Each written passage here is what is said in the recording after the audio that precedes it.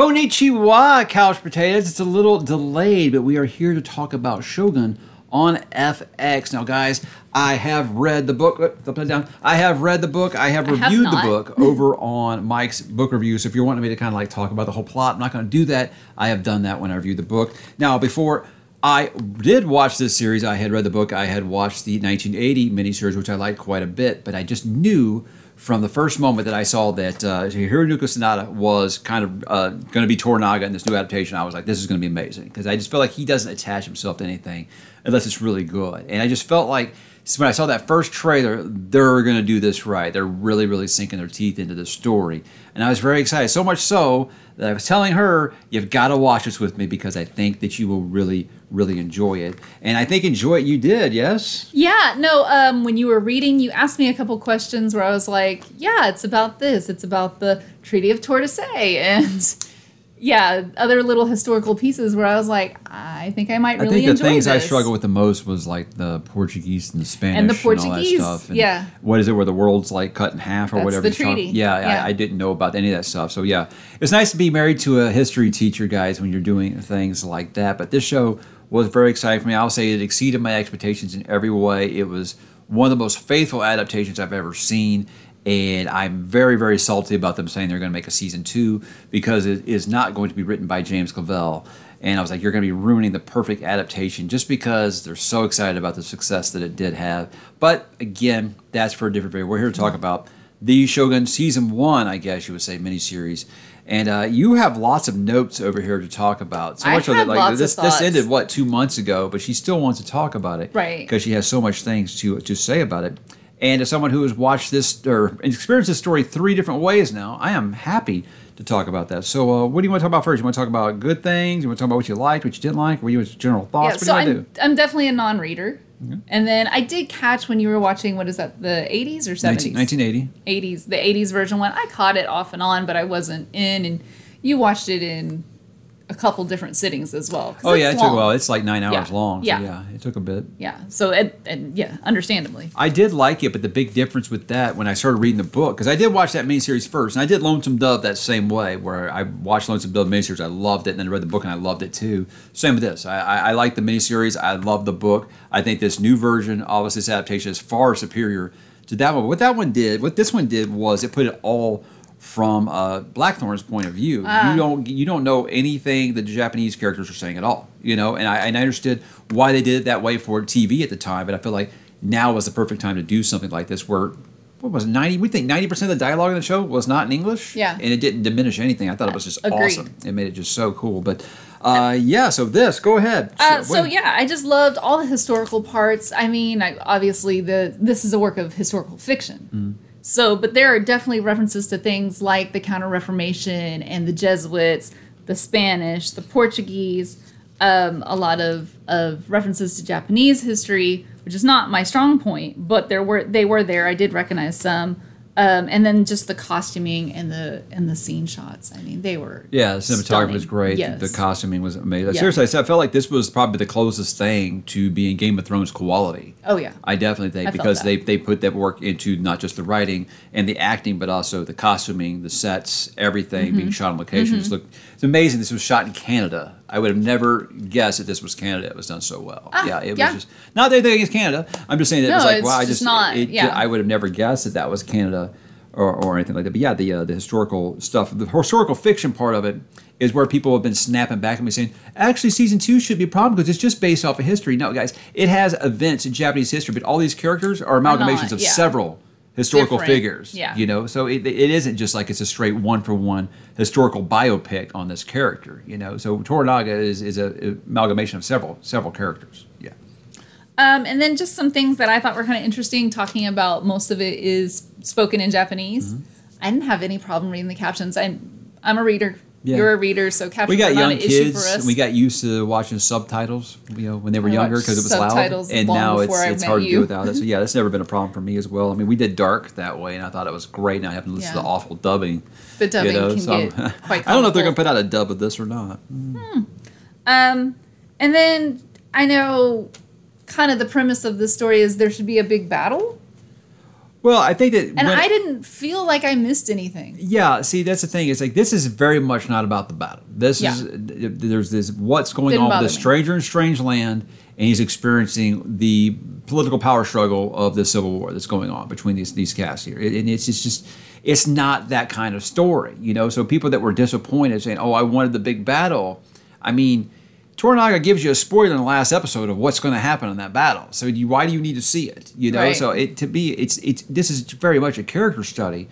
It's not that kind of story. It's really not. It's very much about Medico. It's very much about Blackthorn and Toranaga and kind of their relationship as all this is going on. So for me, I understand. Now, when I did read it for the first time, I said I think my problem that I had reading it was if I had known that basically like if you're doing like 10 chapters, that like chapter 9 was supposed to be like the climax, you know, then I wouldn't have been as disappointed with it was at the end. But after a few weeks went by, I was like, actually, that ending is quite brilliant. It's one of those, kind of what I have with the first law, which you haven't finished reading yet, so I'll stop talking there.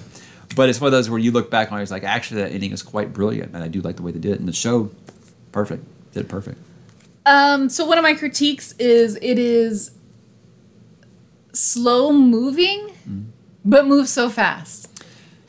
I was concerned. If that makes any sense. I was concerned because, I mean, look, being straight here, I think to Western audiences, Eastern names can be kind of confusing. They can be kind of jumbled together. A lot of them can kind of sound similar. And I know that's a real struggle for people when they're reading it. So I was curious, as a non-reader, if everybody, not just you, if everybody was going to be able to keep up with this many names and unions and these alliances and stuff, you were going to be able to keep up. And you think you were able to do that? Do you think they differentiated enough for you to do that? The main ones, yes. There were times where I was asking you, who is he? Who is he allied with? And there were some confusions. The main ones, though, were obvious enough to get. And that's kind of my gripe is I felt like the action moved slow. It took forever to get to the next thing. But I could have spent more time with every one of these characters. Yeah. I wanted more about Ochiba. I wanted more about the gardener who got hanged because I didn't care when he got hanged. Yeah, they did actually speed it up. That's a part of the book that actually like wrecked me emotionally. I felt like they really kind of sped through it. And there were some. That's my only complaint as a reader of the books is that this could have been 20+ hours to do it faithfully, because I do feel like it was rushed. But I understand for TV you had to do that. There's a lot of slice of life in this book, and I know that they can't just have a full episode of Blackthorn and Mariko riding horses. You know, they can't do that where like you could do in the book. But yeah, they got all the big moments. But I do think it would feel kind of rushed if you have read the book for sure. So yeah, that's where I'm like, I felt like it was slow paced, but I also felt like my time with the characters, because there were so many, were rushed. And I would have loved more backstory on Toranaga and his brother's controversy and Mariko and her dad's controversy, which I think I eventually got the gist of. Yeah, I thought it was a good idea. Very small puzzle pieces they gave me. Slow rolling it like they did, but I think that they did slow roll it so much by the time it happened, you're like, wait, I don't really remember what was going on. I kind of think I understood what happened. Yeah, but no, getting to see stuff like younger Toranaga, like those flashback stuff, you don't get that in the book, so that's really cool. And I do think that I don't want to spoil this in case you haven't watched. I don't know if you'd be watching this if you haven't, but it's just like the big reveal of the book. I feel like they handled it so good in the show. Where I don't say that she guessed it, but you were just like, I'm not surprised. Well, no. Yeah, I was floored when I got as a reader. Yes, yeah. I was floored because you don't see anything from that character's point of view until the very end. You're like, oh, yeah, you know. So I think they did that really, really well. I think they did. Well, I think it's a little. What is it? Is it Macbeth where I think the lady doth protest too much? Like, how many times are you going to tell me that it's not that? Okay. Are you convincing me or are you convincing you? Okay. Yeah, so no, I think that the pacing was probably pretty quick. But again, I all the people that have not read this book, and I'm gonna be honest, it's more people that love this show than not have not read it, because this is a beast of a book. It took me 3 months, guys. It's really good. But I recommend pacing yourself. You keep holding it upside down. Such a beautiful book that you can't get anymore, by the way. I just like to show this off. But yeah, it couldn't have turned out better for me personally. And I got to say, look, I love Sonata. I think he's one of the greatest actors, man. Everything he's in, I just feel like he's got so much gravitas. He just commands a scream. The actress that played Mariko was beautiful and stunning and awesome, and I thought that she was very convincing as that character. That she picks up a spear, she's probably going to kick your ass. You know, I thought they did that in a way where it didn't feel like, yeah, that's unrealistic. You know, like when you got those, we got those movies where like this 90-pound chick's like backflipping a 300-pound man. They didn't want like that. I think like the way that it was done is really, really believable and strong. I thought Blackthorn was great. He was really good. I loved him from "Sorry About Your Sack of Shit, Lord." I thought that was an amazing line. Brilliant. I just like I lashed onto him really quick. And I was like, "That is Blackthorn." I liked the Blackthorn in this. I did, but right away I was like, "Okay, this guy is probably playing it a little closer to the book." I think. Yeah. But I gotta say, the actor who played Yabu stole the whole show. I thought. Oh, sure, yes. He was so good. He got so good, so good. I mean, talk about ripped from the page. That guy was perfect. And for all I know, he's like a legend in Japan. I have no idea. Besides Sonata, I didn't know any of these actors or actresses before the show. So again, if you guys know anything, that guy just, wow. He understood the assignment and he killed it. He really did.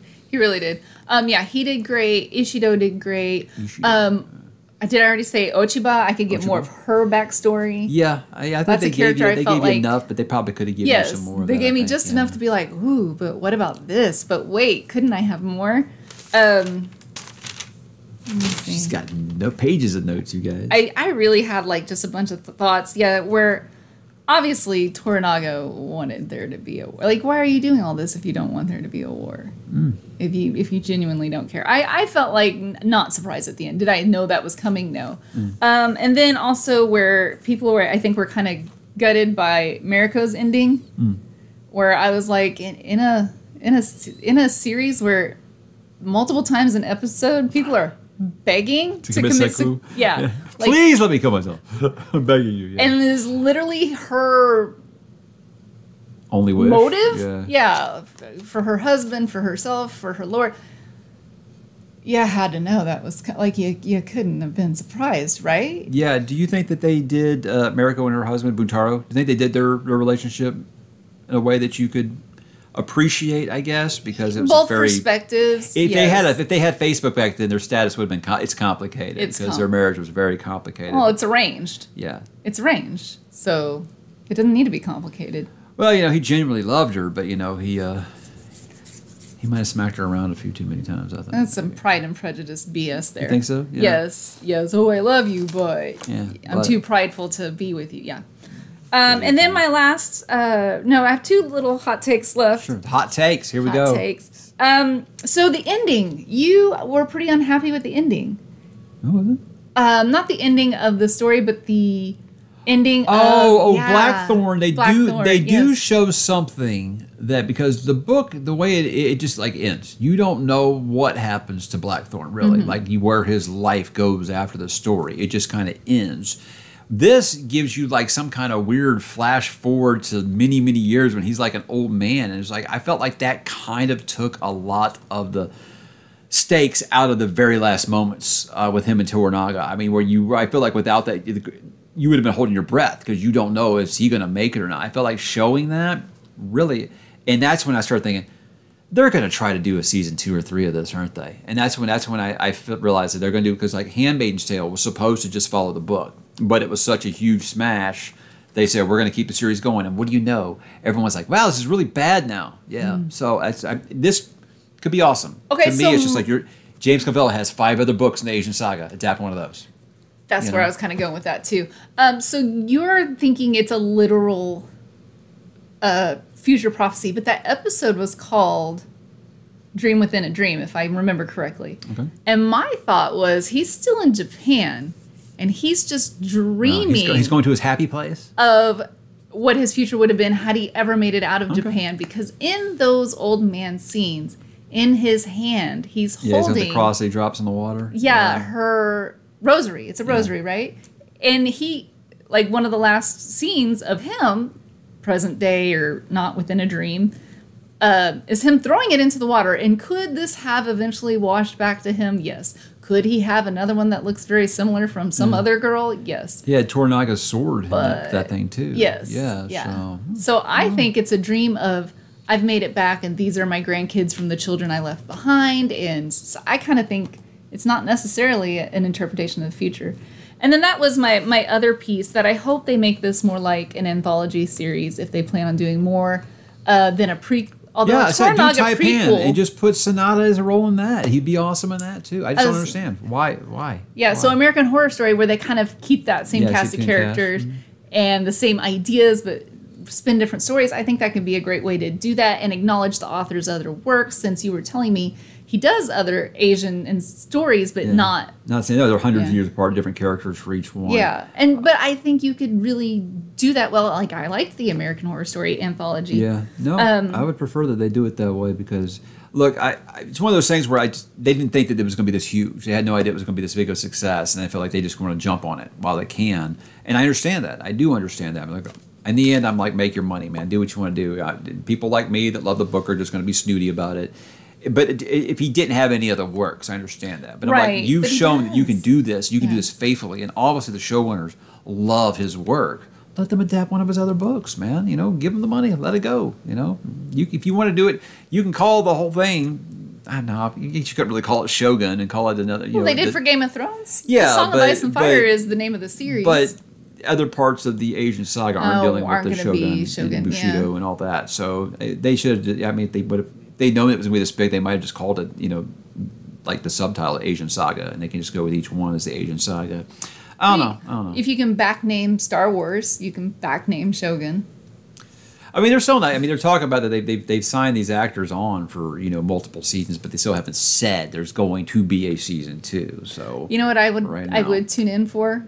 I would tune in for a Toranaga prequel. Sure, even that I would. Especially if it goes like to him taking over and then him with the conflict. Because, like I said, I wanted more with these characters. And you can keep Sonata and just have him recounting his life as a younger man. Over some tea over there in the tea house. He could be over there talking about these things. I think it really would. But I mean, in the end, I'm just happy that you liked it because I hyped this through the roof for her. And if she didn't like it, I'd have been very, very upset. And this is one of those shows I try to tell people like, well, what I like? I'm like, look. If you're one of those people who's got to have your device in your hand, you got to be like no, you have to pay 100%. Not just because it's in a different language. If you're fluent in Japanese, I don't think you really understand. There are so many moving parts, and if you don't pay attention 100% of the time, factions, you're screwed. The factions screwing over factions within factions. Yeah, because I did. Sometimes I'd be like, I think it went this way. Would you clarify for me as my reader? I know people, they really got in that mood where they think, oh, I've got a live tweet while I watch this. Man, just enjoy this because it's visual eye candy and it's amazing performances. You're not going to want to look down and miss any moment of the show. It's absolutely stunning. The performances are incredible. And again, you're going to need to read all this dialogue. And I think it's worth it. If you haven't watched it, I don't know what you're doing here. If you haven't, I do recommend go watch it. Yeah, it's very cool. So I think it'll be time well spent. FX, I gotta say, FX is pretty solid. I mean, FX is rarely put out. I mean, some of my favorite shows ever have been on FX. The Shield was amazing on FX. The Americans is one of my favorite shows of all time. I don't feel they missed Sons of Anarchy. I gotta get her to watch that. I haven't watched that one yet. So there's so many things. FX is always reliable, I feel like. So I do hope they keep this showrunner, this group together that ran the show, and they do Taipan or Gaijin or something in the Asian Saga instead of Shogun. Season 2, but I'm pretty sure I'm going to lose that battle because all the people that I've talked to that did not read the book are like, fuck yeah, I want season 2. I want more of this, and I understand. That means that they did it right. They did a good job. Yeah, but then what are you going to watch him continually trick Blackthorn? Like, that's going to run. I don't know. That's one of those points where I said like with you realize Mariko's gone, right? Like, well, it's like with when they try to do like a sequel to a Stephen King story, and it's just like, well, is it written by Stephen King? No. Then it ain't going to be as good. Sorry, you're not as good of a writer as Stephen King. That's how I feel about this. You're not James Clavell. I don't care how well you know the book. How about you think you know what you're doing? How's that working out for Rings of Power? Yeah. So there we go. I gotta always bring it back to Rings of Power. But guys, Shogun. I know, like I said, this is a little late. You guys have probably. I'm saying if you've seen it, I'd love Let me know what you guys think. Yeah. Again, readers and non-readers, I'd love both of those opinions. If you have read it, if you've not read it, I'd love to know what you think. Do you think that she was as good as I did? So I would love to know. Did you enjoy the things that she did? Hit us in the comments, guys, and we will talk to you there. No seppuku required.